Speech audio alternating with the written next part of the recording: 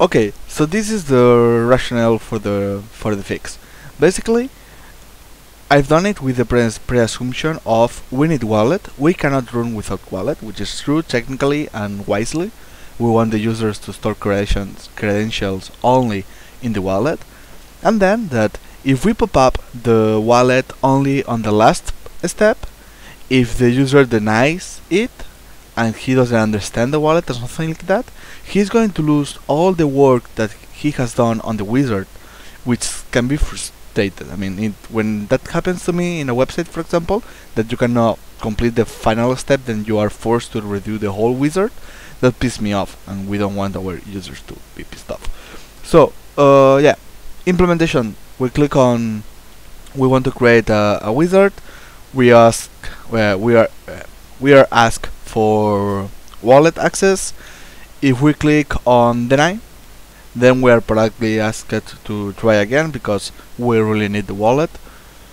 We click on it, we are asked, and yeah, basically we don't allow to go forward if we don't have wallet access.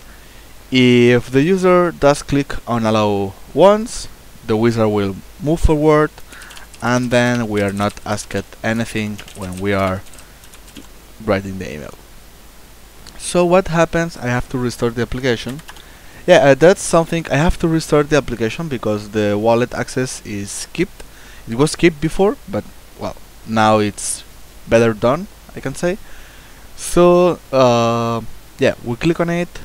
We are asked again if we want to grant access.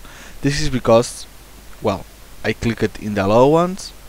If I click for at the first time in allow once, yeah, it is going to move forward, and you can have your formulary. So, last possible use case: if the user click on a wizard and this time he clicks on allow always. Well, what will happen is that, of course, this will work, and on the application restarts, we won't be bothered again with the wallet.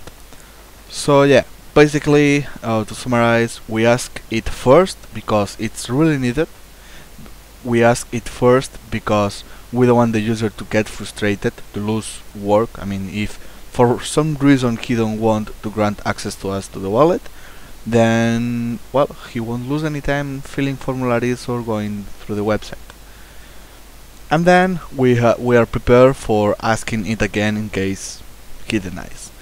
I'm also working on the possibility that if for whatever chance he clicked on the deny always, we can react on that. But because of security reasons, applications are not really allowed to know that. I mean, if you deny forever something, you don't want the application developer to be able to ask the user, hey, you deny me access forever, do you want to revert your decision? You know, that can be tricky. So I'm looking into it. I hope to get it sorted out, but we'll see. I hope you like it. And yeah, this is going to be packaged like in 4 or 5 hours depending on the launchpad mood. Bye bye.